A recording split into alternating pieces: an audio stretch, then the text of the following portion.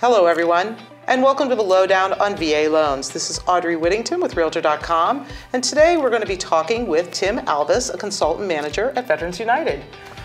Thanks for having me today, Audrey. I'm so glad you're here because, I think this is a really super important topic. It's about credit score.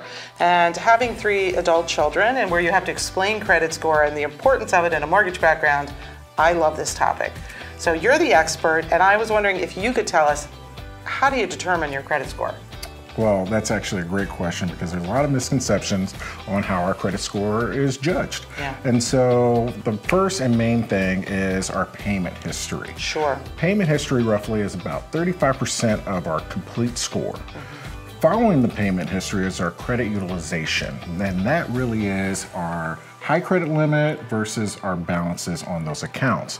We want to make sure we keep those ratios pretty low. Okay, so maybe let me translate a little bit. So payment history, as I tell my kids, I'm like, don't pay late. So if you've got a car loan, right, it's not so much how much credit, but really how fast you're paying it. It's really, and you know what I was thinking, it's the reason automated payments are so important. Then you're never late. Correct, and a late payment really has the ability to bring your scores down by 100 points. Right, and I think, let's talk then again about credit utilization, because I'm not sure everybody understands that either. That really means that I might have a credit card that has a limit of $1,500 versus $5,000 or $30,000, but the way that the credit agency looks at it is completely different. Correct, so if you have a small credit card, let's say it's $1,000. Yeah. Once you get over that $500 mark, the 50% level, that's when we start losing points. So the lower the credit balance, the higher the score, and then vice versa.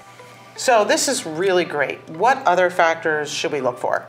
We want to make sure our credit history is good. Now, credit history is really just how long have my accounts been open and in good standings. And so that is roughly about 30%. Yeah, and sometimes I'll tell people, like, it's okay to get a credit card when you're in college, if you're in college, when they're hot to give them to you. Oh, yeah. Because it really is helping you build credit history. It isn't, I think people think, oh, they just want you to borrow a bunch of money. Well, of course that's true.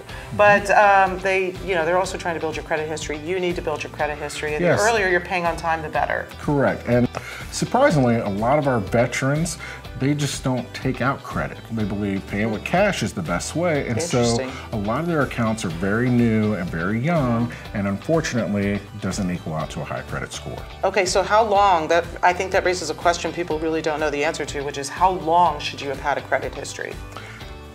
It kind of depends on the credit profile, but for most, when lenders are taking a look, they want to at least see a solid 24 months of good payment history. So a couple of years. Correct. Really. Okay, great. And I think they want to see different types of credit, right? Isn't that another factor? Correct. We want to kind of diversify our credit profile. So we're looking for auto loans, installment loans, mortgages possibly, and even credit cards as revolving debt. Okay. So what else? I mean, any other major factors? I think we've hit on all the biggies. What are those sort of small things that can really mess you up? The small things would be new credit and types of credit. So with your new credit, let's say that you have a maxed out credit card and then you go and apply for a new credit card. That's going to look poorly on your credit profile. So if we can pay that debt off first, we're going to be in a better position. Okay, this is great. I mean, before we close, I just want to make sure. I mean, really, just to summarize, we have making sure that you've got established credit for a couple of years, making sure that you're paying on time. Be aware, and I do think this is a biggie, be aware of the credit limits of, that maybe that the credit card company is looking at that you have 1,500, right? So anything else that we might have missed? No, I think you hit the nail on the head right there. Okay, good. All right, well, your credit history is truly one of the most important things, and I appreciate you explaining it to us. All right, no problem. Thank you. Thank you. This is Audrey Whittington with Realtor.com talking about the lowdown on VA loans. We hope you'll check out some of our other videos. If you enjoyed this video, please hit like or subscribe to our channel for more real estate content.